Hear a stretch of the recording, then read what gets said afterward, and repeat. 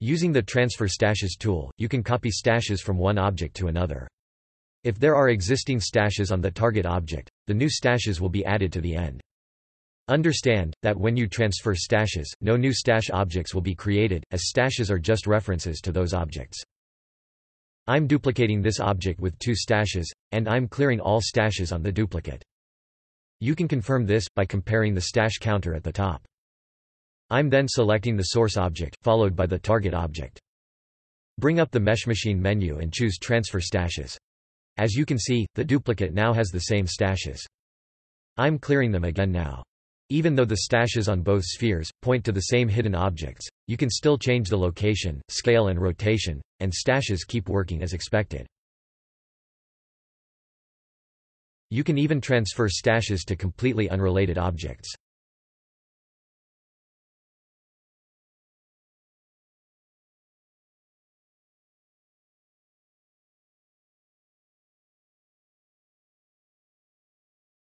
I'm also duplicating this new sphere, and I'm again clearing the stashes on the duplicate.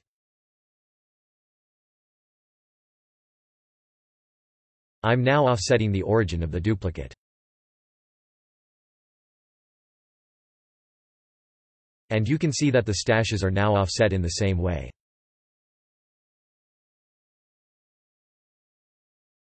You will encounter the same problem if you try to transfer a stash to a plug subset.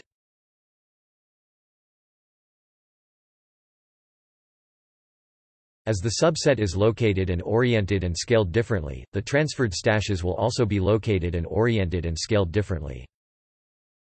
To fix this, transfer the stashes, but enable the Retrieve and Restash option in the Redo panel.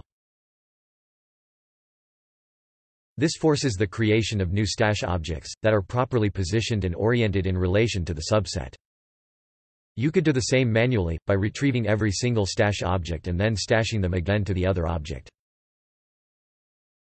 The result is identical, but it's more convenient using the Transfer Stashes tool. With the proper stashes on the subset, you could now fix the normals of it, using the Normal Transfer tool. See the Normal Transfer video for details.